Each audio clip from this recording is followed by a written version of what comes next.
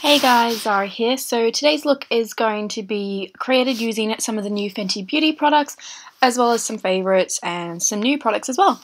So starting off, I'm going to use a Too Faced Hangover RX primer, really nice hydrating primer.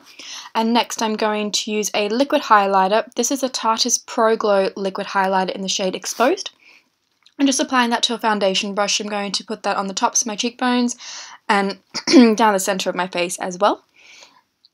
For foundation today, I'm going to be using the Tarte Clay Stick Foundation. I used a mix of Tan Sand and Tan Deep Honey, but I can get away with just Tan Deep Honey. It just makes me look a little bit tan. So I used Tan Sand kind of on the highlighted parts of my face and Tan Deep Honey on the parts of my face that I guess I would want to recede a little bit. So then I just used a beauty blender just to blend that all in. And then for concealer, I mixed the Kat Von D Lock-It concealers in the shade M28 Neutral and D45 Neutral, just taking equal parts on the back of my hand, mixing them up, and then putting them on my eyelid just to conceal the darkness, and then using a beauty blender to apply it underneath my eyes.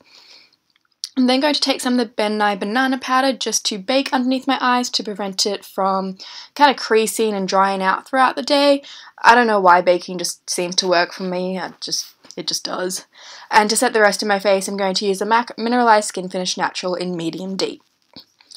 Next, I'm going to move on to my eyebrows. I'm going to use the Benefit Cosmetics Goof Proof Brow Pencil. This is in the deepest shade, shade number 6. I'm just going to fill in my eyebrows using this and then set them in place with the Anastasia Beverly Hills Clear Brow Gel. Now, just wiping away the bake underneath my eyes, I'm going to continue on with my complexion and bronze up using the Loreal Glam Bronze LaTerra Bronzer. This is in the shade 4. It works for me when I'm at my palest, but once I tan up this summer, it will pretty much be the same colour as my skin. And then to carve out my cheekbones a little bit, I'm going to be using this Chanel Le Beige powder. This is in the shade number 50. I originally bought it as a face powder, but it just wasn't right for me. It was way too cool toned, a little bit too dark, so I found it worked quite well as a contour when I'm a little bit lighter. For blush, I'm going to be using the NARS Dual Intensity Blush in the shade Fervour. I'm going to take the deepest shade on an angled brush and apply that to my cheeks. And then for highlighter, I'm going to be using the Fenty Beauty Killawatt Freestyle Highlighter Duo, and I'm taking the more kind of glistening shade on the right there, and this is the shade Hustler Baby. Next, I'm going to be taking the Fenty Beauty Killawatt Freestyle Highlighter in the shade Trophy Wife, and I'm going to apply this to the centre of my lids. A lot of people, I guess, are a little bit hesitant to buy this product because it's like, what am I going to do with a gold highlighter?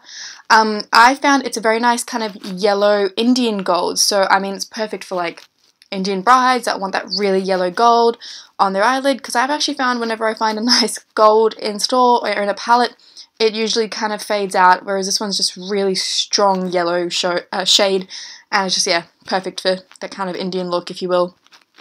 Then I'm going to be taking the Urban Decay Naked Heat eyeshadow palette. This is the shade Cayenne, and I'm taking that and just creating a bit of a halo eye around Trophy Wife. Next, I'm going to be taking the Sigma, I also applied Cayenne to my lower lash line. Then I'm going to be taking the Sigma Eye Pencil in Boost. This is just a black pencil that doesn't really budge on me, and I'm going to apply that to my tight line and my waterline. And I forgot about this step. This is Trophy Wife, just to kind of mirror the upper lid. You can see what I'm doing. So yeah, taking that black pencil, tight lining, waterlining, and then for mascara, I'm going to be using the MAC Extended Play Lash Mascara on my lower lashes. I just really like this one. It grabs each individual lash, coats it, and makes my lower lashes look really fanned out and thick. And then for my upper lashes, I'm going to be using the ByTerry Terrybly mascara. Again, just really coats every single lash and makes them look quite long, which I really like. No falsies today, but I'm going to use the Urban Decay Vice Liquid Lipstick in Unbroken for my lips, and setting everything in place with the Urban Decay All Nighter Makeup Setting Spray. So that's the end of the look. I really hope you guys enjoyed it. If you did, don't forget to subscribe. I will create a video using all of the Fenty beauty products I have, so keep an eye out for that one, and I'll see you guys in the next video. Bye!